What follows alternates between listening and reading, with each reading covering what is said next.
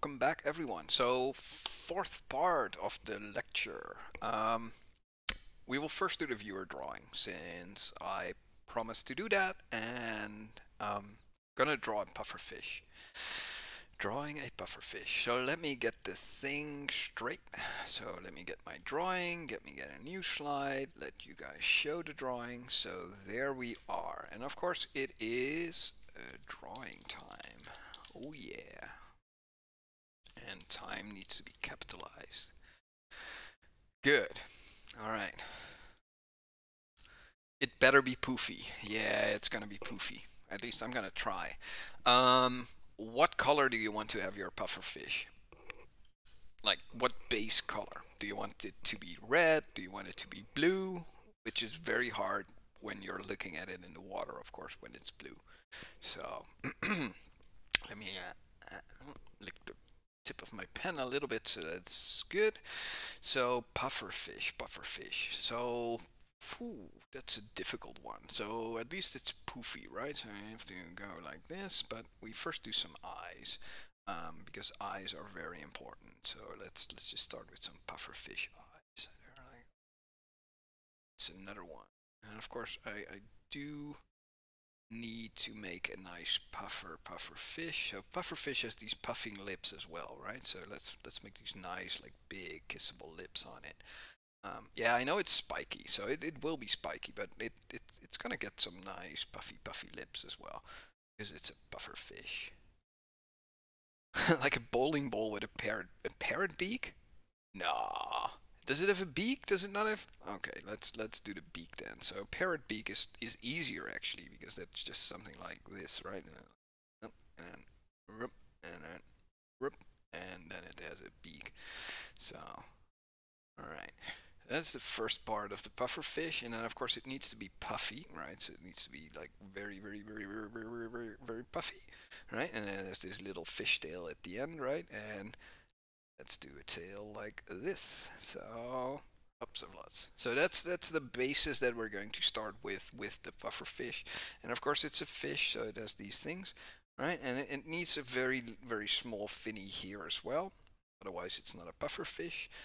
So this is going to be a fin, right? And then it needs spikes. So let's give it really nice and angry red spikes all over the place. So of course we need a lot of red spikes. So that's just going to be something we can do like this.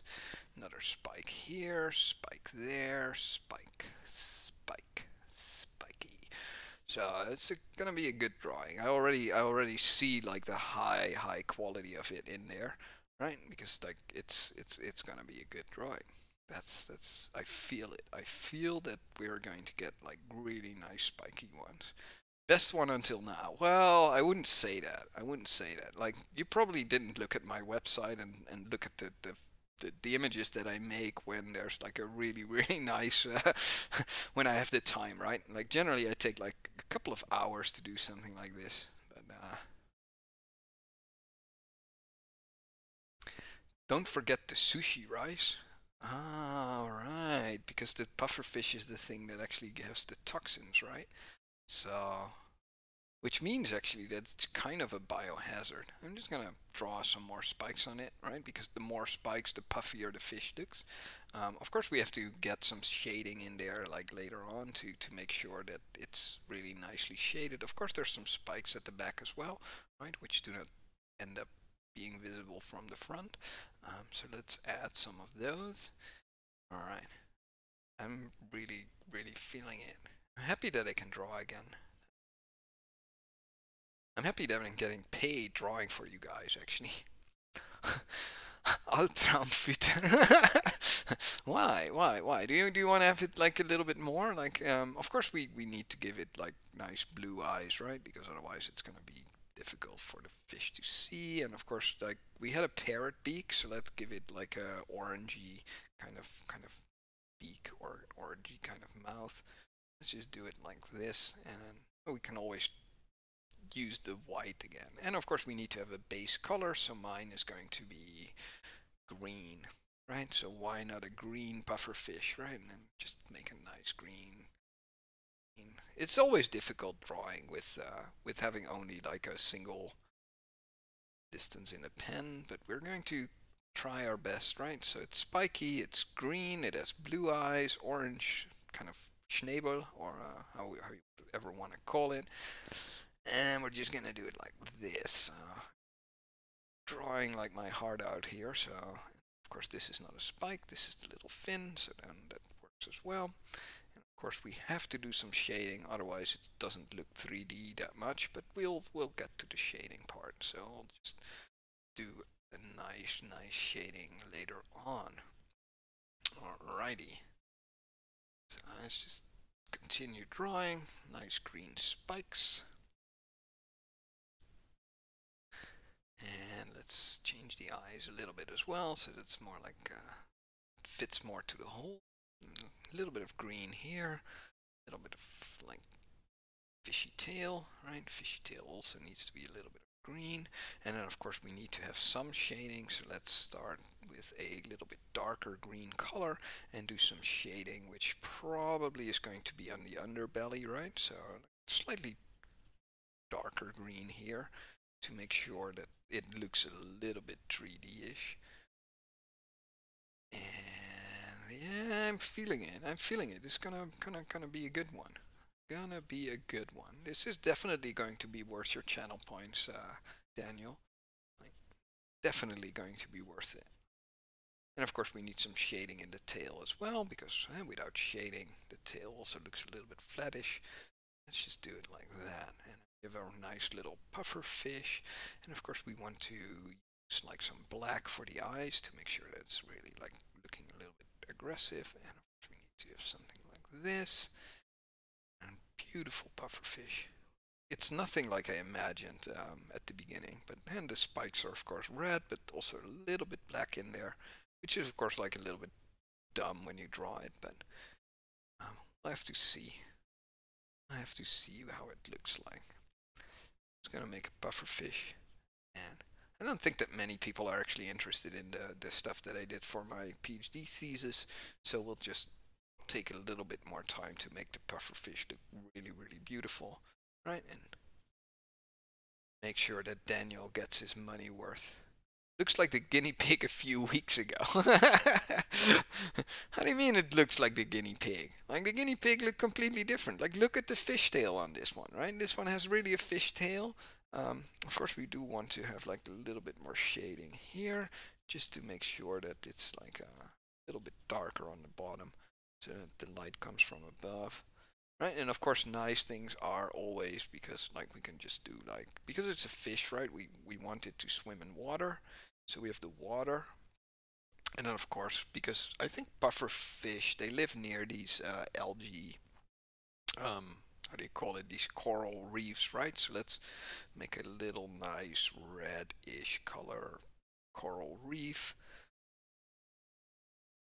Something like that, and then we just do something like that, right? Because the colors, this, like, so never do a live demo. Never do a live demo when you're drawing, but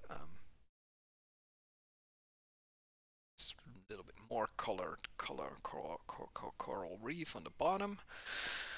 Let's just use a little bit of orange in there, so just to make sure that there's a little bit of additional colors, so that Daniel gets like a really beautiful colored one. And of course, because it's coral, it has these like grayish tones as well, and it's more like a wall, right? So like just do something like this, and then there's of course like other little fishies and stuff live over there, so it has to be a nice place, coral reef in the back. And of course we do want to give it some like three-dimensional, so let's do something like this, and then just have like the sea floor.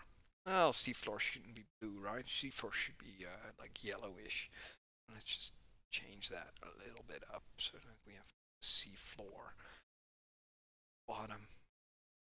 Beautiful puffer fish swimming in the sea, enjoying his life. Enjoying the lecture as well, right? Since the lecture is over, like, he's having a good time because he made it to the end, like you guys did. Like, everyone who's still here made it to the end, so you can be proud of yourself that you're still here. All right, so let's use a little bit of this beautiful yellow in the eyes as well, so just to make sure that they look a little bit more. And then of course we bring back a little bit of the bluish, just so that we can see that it's a puffer fish. All right, and of course we want to get the green little flipper back as well. All right, so let's give it a little white more, so like flipper, which is like this. And then of course we want to have a little white in the tail, just so that it looks good. All right, so it's starting to look like a puffer fish. I actually have more and different types of pens as well. Let me see if there's a nice like sea color that I can use in the back. Right, like that looks good, man. Like look at that beautiful blue changing color. I don't have to do anything with that, so just like let it swim here, right? Might have a little fishy or something in the back, or perhaps we should do a little octopus in the back, right? So a little octopus that's hunting the puffer fish. And let's just do like 2 eyes, little octopus, right? So octopus is 8 of these things, and they also have like this schnabel thingy. It's just that looks like a snowman, actually, which is but like if we give it a couple of legs, right, it should be fine. It's good that I'm drawing octopus like eyes like this. I can't draw an octopus actually, because octopus is more like that, right? So instead of having this roundish thingy on the bottom, it's more like a hunting thing. I don't know. I don't think that the octopus is worth it. Like, I could just remove it from the drawing as well. Like, let's just continue on making it nice and blue, and then that's probably going to be it for today. Like, I love it. A little bit more background color so that it's a real drawing. I actually thought about just taking only 5 minutes and then in 5 minutes seeing how far I get, but looking at the clock I need more than 5 minutes for drawing these things, so just gonna probably put them at the end of the lectures then, or more or less like when the lecture is done and we don't have any slides left, except for like a couple from my thesis. Alright, so of course we see which walls a little bit, and let's add a little bit of white, a little bit of foam there as well, so that like sea foam. I like it a lot. I like it a lot. It's not as good as the drawings that I did for the fishy data lecture though. The fishy data lecture I spent a lot of time drawing those. So if you want to see the fishy lectures on YouTube, where I did a lot of these hand drawings and made sure that it's visible. So of course it needs to look happy, so let's give it a little bit of a happy face. Good. Love it, love it. I'm gonna give it some eyebrows as well, because you need some eyebrows, right? Otherwise it's gonna be just swimming there without having an option for closing its eyelids. Just do that as well. A little eyelid. I like it. Do you like it, Daniel? Are you proud of yourself? Is this worth your channel points, or do you say like, nah, nah? But I think it's not bad. Not bad. Not bad at all. Like, it's not as good as the hamster, right? Because the hamster really looked like a hamster. This is just more like a green blob with some spikes on there. But still, like, it's hand drawn, right? Like, I could sell it as an EFT on the market and make a lot of money out of this, I think. That's kind of how things work nowadays, right? You just come up with some weird thing and then just sell it as an EFT. Let's do a little bit of a underwater thingy, algae, like floating as well.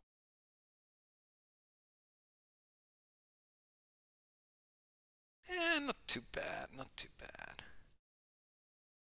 Good. That's gonna be it. Perfect, perfect, perfect. Alright, so let me sign it actually. So let me switch to a slightly bigger pen, and then we're just gonna sign this, and then this is going to be 2021. I like it. I like it. Let me know in the comments what you think of it. Good? Not good? I don't know, man. I don't know, man. Like, compared to the guinea pig, right? How can you say that these things look alike? They do have the kind of same like look in their eyes, but like, this one is at least a lot more colorful than the previous one. So very proud of it. Like, I'm gonna pat myself on the back and say you did a good job. Okay, so that's it for the drawing time. Daniel, again, you will get it via email, and don't sell it all in one place. Well, you will if you make it an EFT, right? ETF. So good, good, good, good, good. Perfect drawing, perfect drawing. All right. So I told you guys that I did want to talk a little bit about my PhD thesis. So back to some more like serious stuff. That's not really serious. Like I just like talking about it. So we talked a lot about QTL mapping, right? And that is just the association of a genetic marker with the mean in different phenotypes, right? So you have a marker in the genome where some individuals are 1, other individuals are 2, and then you look to see is there a difference in the mean of a certain phenotype. Right, so when I was doing this presentation initially, I just had like the definition, right? So a quantitative trait locus is a section of DNA which is associated with variance in a phenotype, a quantitative trait. Right, so that's the definition of a QTL. Right, we already saw this slide, right? So to detect a QTL in a population, we need to have measured genotypes, for example, SNPs, and a phenotype of interest, such as tail length or yield or whatever you come up with, right? And then at each genetic marker, you just do a regression or a t-test to associate the phenotype with the genetic marker of interest. So again, here we go one by one. Oh, this one goes automatically in. Doesn't have the little thing, right? So we go through the markers, and in each marker we just say, well, okay, is the A group bigger or smaller than the B group? So that's kind of what QTL mapping is. We do statistics to associate the marker, and we show it as a lot score. We already talked about that. And then hand likelihoods are plotted for every marker on the chromosome. We already saw this. And in RQTL, I also showed you how to load the library. So we load the library, we load the data set, and in RQTL, you have the scan1 function to do a QTL scan if you don't want to do the t-test yourself, or if you don't want to do the other tests, right?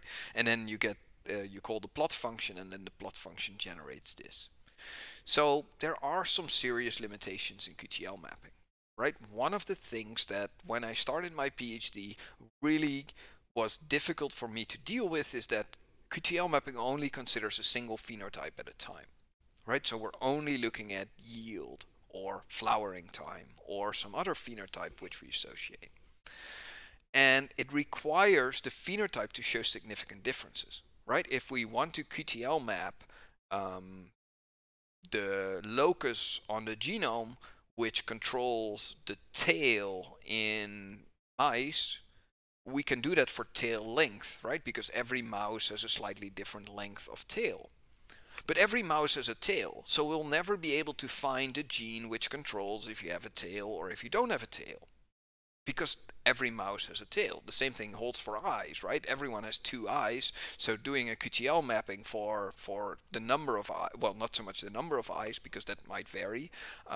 Well, not based on heritability, of course, but so the phenotype needs to show significant differences. And the problem is that a lot of the phenotypes which are really, really interesting do not show any difference, right? Every human has hair. So figuring out where the locus is that controls hair or no hair is, of course, very hard to determine. And one of the other big drawbacks in QTL mapping, and we didn't talk about this before, is that when you have 2 phenotypes which are very correlated to each other, like the length of your arm versus the length of yourself, then they result into very similar QTL profiles, because the phenotype vectors are highly correlated to each other.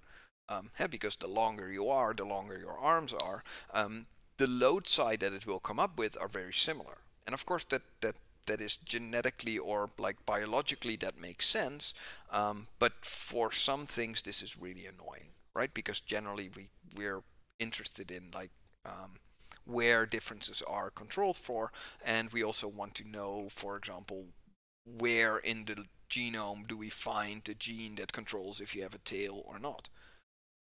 So one phenotype at a time. There needs to be significant differences, and highly correlated phenotypes result in a very similar QTL profile, which just means that you cannot distinguish loci that make you grow bigger from loci which make your arm grow longer. So that's just a drawback. So imagine two phenotypes which are very highly linked. Right? So imagine that I am a plant biologist, or I am a farmer and I am growing corn, right? And I'm very interested in the yield of my corn, so the amount of grain that I get from a single plant, and the susceptibility to infection. Then these two things are highly correlated to each other because bigger yields generally mean a higher susceptibility to infection. And this is something that we have seen in many phenotypes. And here's one of these examples where where people looked at wheat yields, so the yields of wheat plants, across the years, right? So you see here that, well, initially there was no real improvement, right? Because we just did race selection and then we did pedigree selection to kind of improve our plants. But when we started, like in 1955, using scientific breeding, and especially in the 1980s with the advent of QTL mapping, people figured out which locations on the genome of this plant controlled the yield. And we've been doing this now for like 20 years, and the yields are decreasing.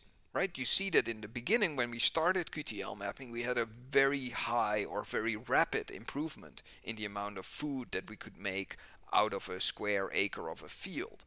But this has been more or less stabilizing since like 2000, 2005. So we found the initial loci that were controlling the phenotype. We selected the animals for having positive loci, but in the end we selected this a couple of times, and now we're in a situation where our plants are more or less optimal, and there's this kind of improving plant yield further also makes them more susceptible, which makes that the yield goes down again. And this is a very serious problem in science and in production as well, right? Because the way that we as humans live on this planet is that every year we need more resources because there's more humans. So we want this increase that we get from the scientific breeding approach, or more or less the selection approach using QTL mapping and these kinds of things, to continue improving. But we can't, because the more we improve our plants, the more susceptible they become, the less yield we get in the end, right? So at the beginning of my PhD, I thought long and hard about this, and I said that no, we should find a different method, right? Because we are interested in these two things at the same time, the susceptibility on the one hand and the yield on the other hand. And these two things are coupled together, so we want to, instead of map the differences in mean, we would want to map where this correlation is breaking. Right? Because if we find a genetic locus where the correlation breaks, then we can actually select for this locus, and then we can continue improving without suffering the effect from the susceptibility. So that's why I define CTL mapping as a correlated trait locus, CTL, which is very poorly chosen in retrospect, because CTL also stands for cytotoxic T cell, and there's a lot of literature about cytotoxic T cells, and their literature amount is improving. So no one can find my method. So everyone who searches for CTL mapping on Google gets like genome-wide associations where people use cytotoxic T cells. So it's very poorly chosen. But a correlated trait locus is a section of the DNA, so a locus in the DNA, which is associated with differences in correlation between phenotypes. So CTL mapping is very similar to QTL mapping. It's just the difference is that it's multi-phenotype. So instead of looking at a single phenotype at a time, we're looking at pairs of phenotypes. And what we want to do is we want to identify genetic regions where there's a difference in the phenotype to phenotype correlation, conditional on the genetic marker that we're currently looking at. And of course, it's an unbiased data-driven method with no prior information, so there's no type of bias that flows into it, right? The same thing as QTL mapping, we just measure the genotypes, we measure the phenotypes, and then we do the association analysis. And CTL mapping is similar in that sense. So there's no like iterative process or these kinds of things involved. So the idea that when I came up with the idea is that CTL mapping should be applied in classical selection in breeding to improve the economically interesting phenotypes. So the idea was that you select for a beneficial CTL locus similar to QTL. So in the case of yield and susceptibility, you want to break them, right? So you want a locus at which these two phenotypes are not showing any correlation. Because if they are showing correlation and you're selecting for it, then the next generation will still show correlation, right? And the idea is that by selecting for these beneficial loci where the correlation breaks, you can break the linkage, so the correlation between these phenotypes in the next generation. When we started doing this, we also figured out that when we combine correlated trait loci together with quantitative trait loci, we can build kind of a phenotype by phenotype causal network. And I'm not going to talk much about that, but I want to talk about this initial idea that by trying to find loci at which two phenotypes, which are normally highly correlated, are now not showing any correlation, and then selecting for that locus, we'll be able to break this linkage. So that's the thing. Right, so the yield plateau tells us that both phenotypes, yield and susceptibility, because they are highly correlated with each other, you will get the exact same QTL profile. Right, so when you select for high yield, you will also select for increasing susceptibility, which you don't want, because that means that you have to use more and more chemicals to get rid of all of the bugs every time. So the idea is that CTL mapping finds loci where correlation between yield and susceptibility is lost. We can then use the CTL information to break the correlation between yield and susceptibility. So how does this look? So this was one of my figures from my thesis where I just said, well, this is a simulation. And so if we have phenotype A, which is the yield of the plant, we have phenotype B, which is the susceptibility, we have the AA genotypes, which show strong correlation, right? The same correlation that we see overall in the population. And we have here the BB genotype, which shows low to no correlation, which you can see that there's no, like it's just a cloud of points and there's no straight line, right? So if you see a picture like this, which genotype should we breed? Should we breed the AA individuals or should we breed the BB individuals? So that's a question to you guys in chat if you're still listening, right? So that was the whole idea behind it, right? That if you have two phenotypes which are highly correlated overall, at each marker you look at the correlation between the individuals which are AA and the individuals which are BB, and then you will find, if you're lucky, a locus in the genome where these two highly correlated phenotypes are not correlated. So in this case, of course, if you want to breed the next generation, you want to breed individuals which are BB at this locus, right? Because the BB shows no correlation, and in this case we have a positive phenotype linked with a negative phenotype. And we can also have like a negative phenotype linked with a negative one, and then of course you would probably want to have the correlation and show the lower tail. Right, so select the CTL genotype to unlink two phenotypes, then in the next generation we should show a decrease of correlation between the phenotypes. And this allows, again, in the next generation to select high yield without increasing the susceptibility, right? And then in the next generation, you would just select individuals based on QTL information like you would normally do. So the methodology, here I explain it using recombinant inbred lines. There's a package on Cron which actually is called CTL, and this package handles many more complex crosses. So I just explain it here using AA and BB individuals, but it also works if you have an F2 population where you have AA, AB and BB individuals. So recombinant inbred lines, the example here is assuming that I have 4 phenotypes which have been measured and I have 6 genetic markers. right? So I have 4 different phenotypes and 6 genetic markers, and at every locus, right, at every marker, there an individual can have either AA or BB, just to simplify it for the presentation. So the way that this methodology works is first you select a phenotype called P1, right? So that's your first phenotype. Then you select a genetic marker, so the first one, right? You split the individuals into 2 groups by their genotype. So you have a group of individuals which at the first marker is AA, and then you have a group of individuals which at the first marker is BB. So hey, you have a population, for example, of 100 animals, and 50 of them go into group 1, 50 of them are in group 2 because these 50 have AA, these 50 have BB. Then what you do is you calculate your correlation for both the AA and the BB genotype.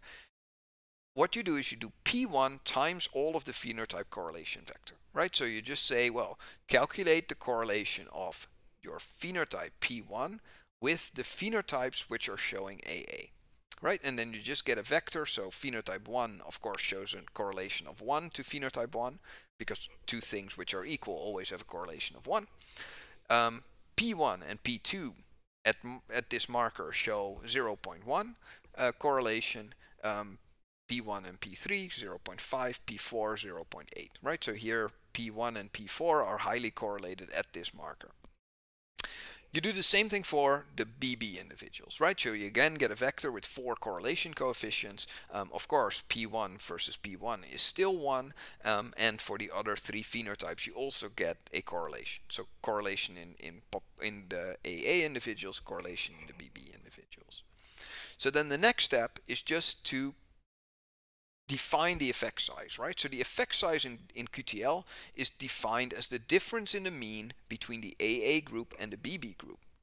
But in CTL mapping, the CTL effect size is calculated or defined as the difference in correlation between the AA and the BB groups, right? Just like QTL, but now instead of looking at the difference in mean, we're looking at the difference in correlation between phenotype, right? And to make it easy, we're just going to take the absolute difference, right? So not negative and positive, we're just going to say that like the absolute difference, right? So minus 0.1 becomes 0.1.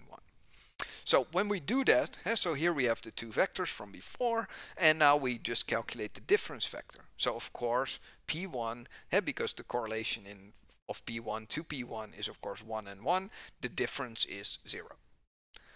The difference from P1 in AA to the P1 to P2 and BB is 0.1, 0.2, 0.7, right? So we just take the difference, so we just subtract these 2 vectors from each other.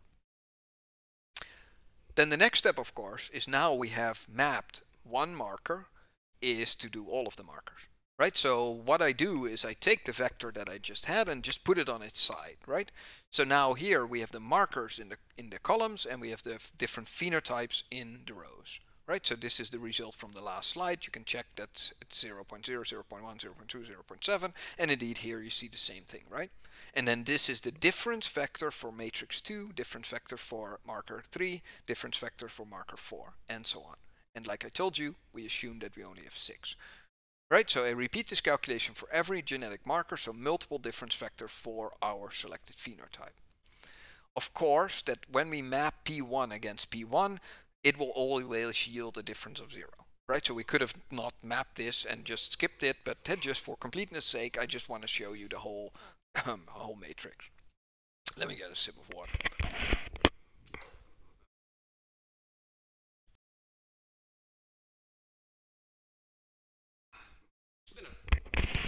It's been a long lecture. All right, so here we map P1 against P1, always is 0. And of course, for the other phenotypes, we don't get that. So now we need to, of course, find what is significant, right? Is this difference of 0.6 in correlation, is that a significant difference? So what we do is we repeat the same thing 10,000 times, just like I showed you guys for QTL, is we break the link between genotype and phenotype, right? So in this case, we're just assigning genotype vectors at random to the individuals, just like we did before in QTL mapping, but in QTL mapping we assigned the phenotypes randomly, right? But now since we have two phenotypes, we want an individual, so the two phenotypes of the individual to stay the same, but now we just give it a random genotype vector in the end. Right, so we redo the whole analysis, we remember the maximum score, and then we make a distribution out of it, and then we find our 5% and 1% thresholds for significance values, right? It's just the same way. So we're just going to permute ourselves out of problems by just saying, I'm just going to, instead of assigning a new phenotypic value for each individual based on the bag that we have, we're now just going to assign like a new genotype. So CTL uses 10,000 plus permutations to assign significant. Of course, in the package, because I did study this stuff for 4 years, I also devised a method to directly calculate your p-value using mathematics. So of course, we then convert, so we convert the differences in correlation that we see to probability values. So how likely is it that there is a real correlation difference at that point? And then we do the next step, which is just saying the same as QTL, where we convert the p-value to the lot score. So we just take the minus log 10 of the p-value. So by converting this, we perform QTL mapping for P1 as well. So because we have the data anyway, so we have P1, which we can CTL map against the 4 phenotypes that we have, but we can of course also just do the QTL mapping, right? So for P1 we get 4 vectors of lot scores from CTL mapping, right? So every correlation difference is transformed into a lot score, and beside that we have the information about P1 itself, right? So because we can also associate P1 with every one of the 6 markers that we have. So how does this then look? So this is the way that we visualize it. So we take our QTL curve of P1 and we just plot it on the top. And then we take the CTL curves of P1 versus the other phenotypes, which we see on the bottom. Right, so on the bottom is the lot score, the negative lot score of the CTL score. And of course, on the bottom we then see 4 or 5 or 6 or 7 lines, no matter or how many phenotypes we had. Alright, so that was the CTL mapping method. It's a relatively easy thing, right? And in the end, we find loci in the genome where we see that there's, for example, a QTL controlling the variation in P1, but we also see that at this locus, P1 loses correlation with some of the other phenotypes. Let me actually pull up one of the other presentations that I did about CTL mapping where we use some real data, right? Just to show you guys how we can use this information. It should be somewhere in presentations. CTC, transmission ratio distortion. Yeah, here. So let me open this up and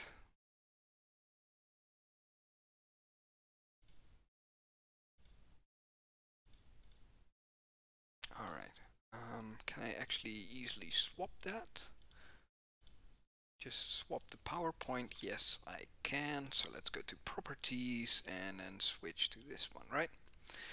So what we were looking at here is in Arabidopsis thaliana, we have metabolites, and these metabolites are known to be in a linear pathway. So we have something called hydroxypropyl, which is then using an enzyme is transformed into methylsulfonylpropyl, and then using another enzyme, this is transformed into methyltiopropyl, right? So it's just 3 metabolites with 2 enzymes in the middle.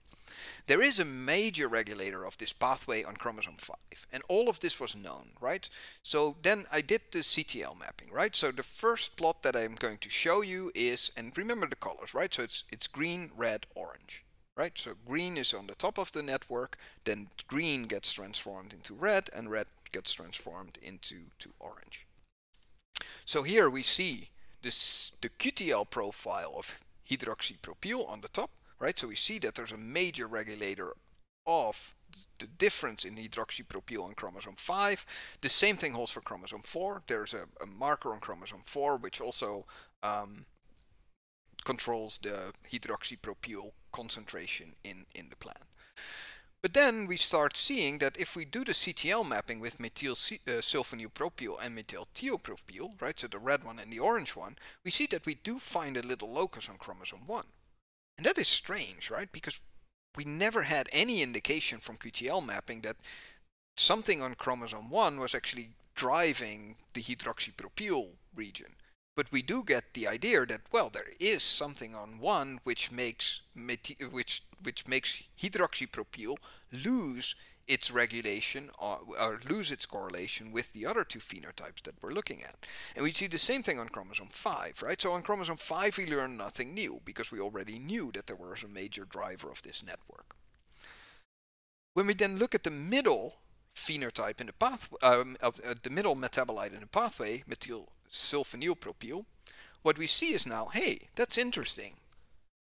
There is a little QTL on chromosome 1 for the middle phenotype.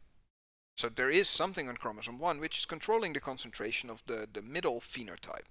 Of course, there's also something on chromosome 5 which is kind of passed down right from the initial one. So the initial concentration of hydroxypropyl is transformed into methylsulfonylpropyl. Right, so the more you have at the beginning, of course, the more you have from the intermediate product as well. So here we also see the CTL line, and we indeed see that at this locus we do get the idea that yes, no, there is correlation between the amounts of sulfonylpropyl, of hydroxypropyl, sulfonylpropyl, and the thiopropyl. So when we then look at thiopropyl, now we see something interesting. Because if we look at the top, we see that when we do the QTL mapping of this phenotype, we don't know where the concentration of this metabolite is controlled from.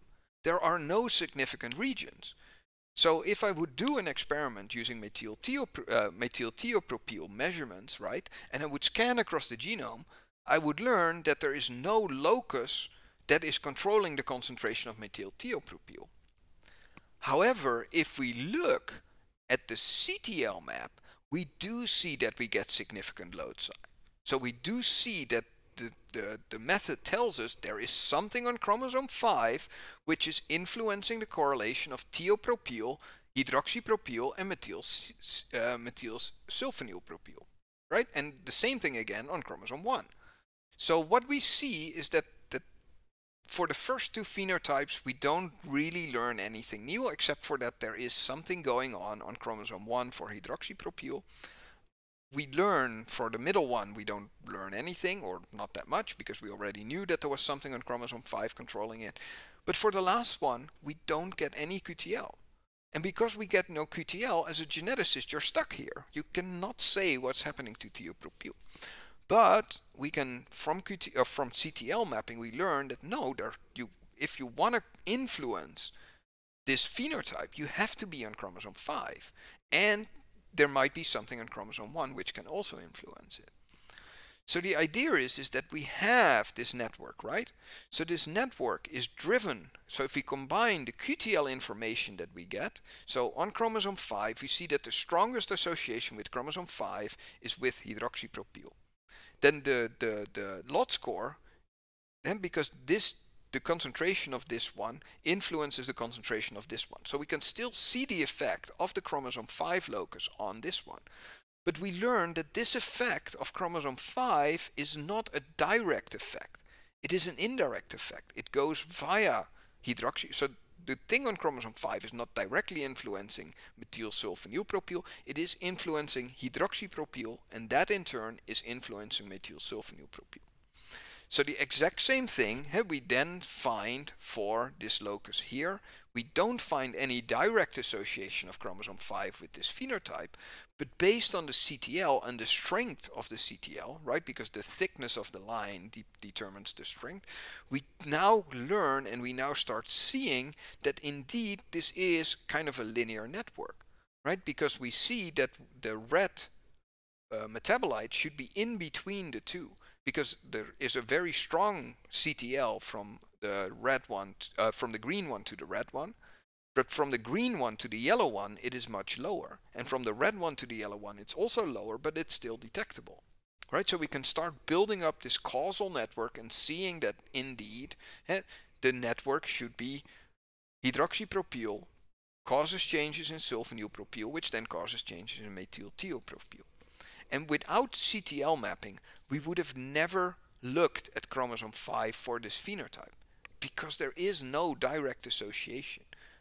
Only based on the correlation can you see that the correlation is lost at that point.